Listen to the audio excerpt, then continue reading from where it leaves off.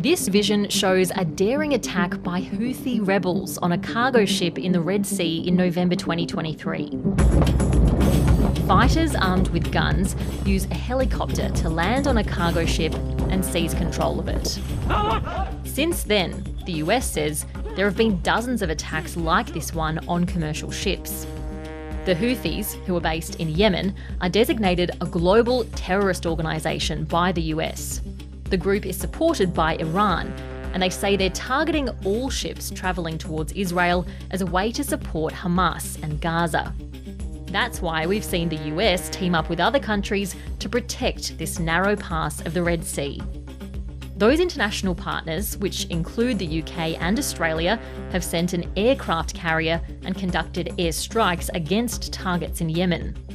The result has been a ratcheting up of tensions in the region, which is already the site of a number of wars and long-standing religious hostilities, and now major disruptions to global trade. But who are the Houthis, and why are they getting involved in the conflict between Israel and Gaza? And could the fighting spread?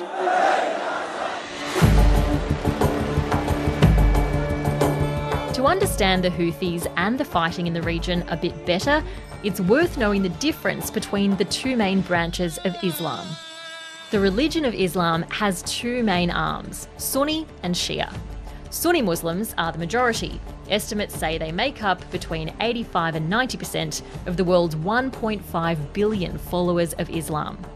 Shia Muslims make up around 10%, with population estimates between 154 million and 200 million. This map shows the percentage of Sunni Muslims in the Middle East, with the darkest colours having bigger Sunni populations, particularly in Saudi Arabia. Whereas this map shows the percentage of Shia Muslims in the region, with the darkest spots having the largest concentration of Shia Muslims, particularly in Iran. The conflicts in the Middle East are not necessarily about religion, but alliances are often formed along these lines. The Houthi rebel group are Shiite Muslims and have links to Iran. They're anti-American and anti-Israel. The Houthis are also known as Ansar Allah, or supporters of God. They emerged in the 1990s to combat what they saw as corruption in Yemen's Sunni Muslim government. They became prominent in 2014 when they demanded lower fuel prices and a new government, which led to the beginning of Yemen's civil war. In January 2015, they seized the presidential palace. The president and his government resigned, and he was forced to flee abroad. Saudi Arabia supported the government in Yemen, and with backing from the US, the UK and France, along with Egypt, Morocco, Kuwait, the United Arab Emirates, Qatar, Bahrain, Pakistan and Sudan, Saudi Arabia started a series of airstrikes. The Houthis in Yemen are part of what they call the Axis of Resistance, a series of autonomous militant Islamist groups supported by Iran. They include Hezbollah in Lebanon, Hamas in Gaza, and some groups in parts of Iraq and Syria. This intervention by other countries in Yemen's civil war turned into a proxy war along Sunni-Shia lines between Saudi Arabia and Iran. The Houthis control these areas, which includes the north of Yemen, the capital Sana'a, as well as the west coast, which is next to the Red Sea, close to where the attacks have taken place. Yemen's government has a presence in these areas. After a decade of fighting, the civil war has devastated the country. The UN says the conflict has caused more than 377,000 deaths. 60% are the result of hunger, a lack of health care and unsafe drinking water. So let's take a look at how that's influencing what's happening in the Red Sea. The Houthis say their strikes on Western vessels heading for Israel are in solidarity with the Palestinian people, but they're causing huge disruptions.